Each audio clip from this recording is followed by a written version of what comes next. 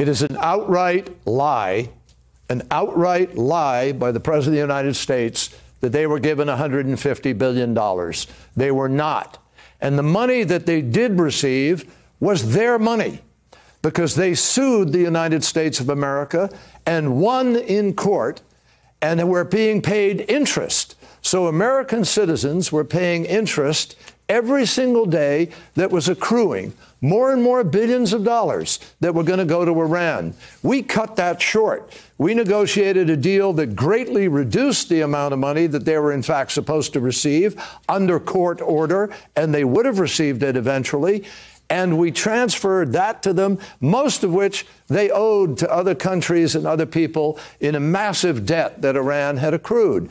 So the fact is that he has lied about that, and also the budget of the IRGC was well taken care of by Iranians, by the regime, which we didn't like. Nobody likes what they've been doing in the region. And even during our negotiations on this agreement, we raised sanctions against Iran, sanctions on human rights, sanctions for its transfer of weapons to Yemen, sanctions for its support of Hezbollah, sanctions for its behavior and its missile program. We raised those sanctions, and we constantly said to people, the first challenge is take the nuclear weapon off the table. And then you have an ability to be able to negotiate with Iran on all of the other issues that concern all of us.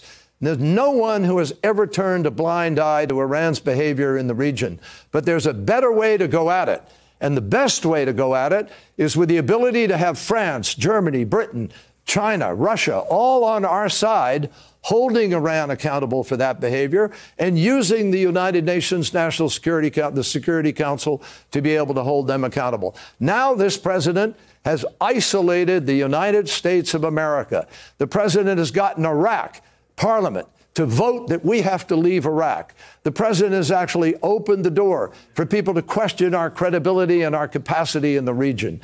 The United States has been weakened by the steps this president has taken in a sort of shotgun, impulsive, reckless way without a process that involves State Department, military, all of the people who are part of a very significant process of evaluating these kinds of decisions. And moreover, the president stood beside Putin in Helsinki and threw the entire intelligence community of our nation under the bus and chose to believe Putin over our own intelligence community. So there are people reeling all over the world, wondering about the steadiness and capacity of the President of the United States and this administration.